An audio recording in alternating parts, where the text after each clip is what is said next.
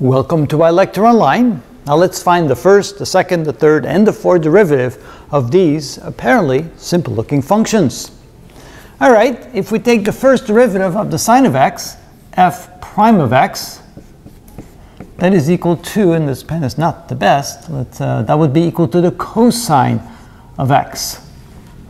And let's see if I can find another pen here that writes a little better. Alright, if I now take the second derivative, f double prime of x, well, the derivative cosine is a negative sign, so I get negative sine of x. If I now take the third derivative, f triple prime of x, the derivative of the sine is the cosine. I still have a negative sign, so that's minus the cosine of x.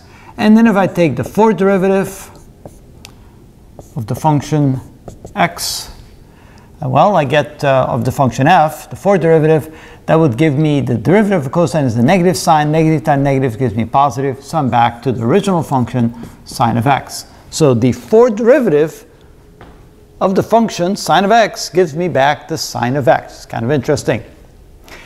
Let's try this one here. So here we have f prime, the first derivative, is equal to, and again I don't have to write of x, that is of the variable x. I can simply write f prime, and so it would be the exponent 7/3 x to the exponent minus 1. Of course, 1 it would be 3/3, so 7/3 minus 3/3 is 4/3.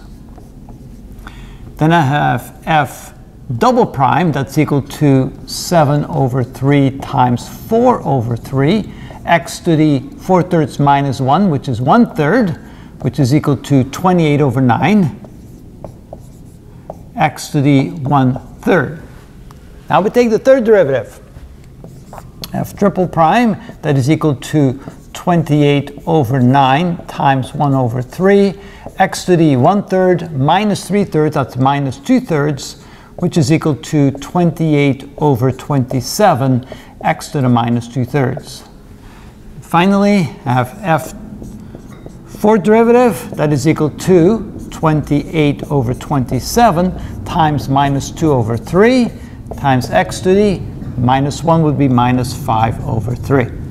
Simplifying that, this is equal to minus 56/81, x to the minus 5/3. And that would then be the fourth derivative of our original function.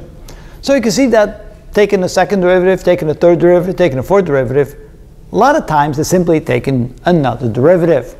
In some cases, things might get quite complicated, especially when we're dealing with quotients and using the quotient rule, and you just repeat that. Things can get a little messy, and there's a lot of algebraic manipulation that needs to happen. We have a few examples of that coming up. But this is pretty straightforward. That is how we take higher order derivatives.